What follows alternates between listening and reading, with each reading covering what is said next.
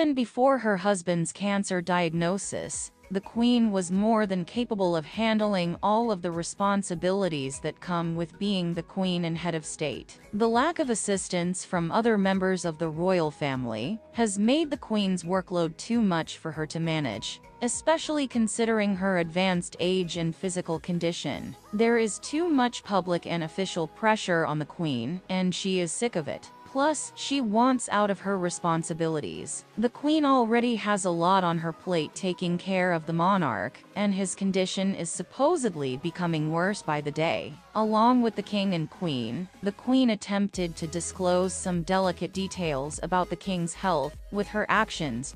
In light of the monarch's apparent health, the fact that the Queen was able to take a vacation despite his illness suggests that his condition is not as serious as it seems. Having said that, it's a little strange to go on a tropical vacation by yourself when your partner is at home getting cancer treatment. The British public has taken note of this, and many of them will have dealt with similar situations in the past. On the other hand, the Queen deserves a break as well. She has taken on a lot in a short amount of time. What with taking on the responsibilities of her husband and adding them to her own, all while caring for the monarch. It would be premature to assume anything about the Queen's motivations for stepping away from her responsibilities as head of state and caregiver to her husband, the monarch. A great deal has transpired in the royal palace since the monarch has been down. A trove of jewels formerly owned by the Queen, valued at £80 million,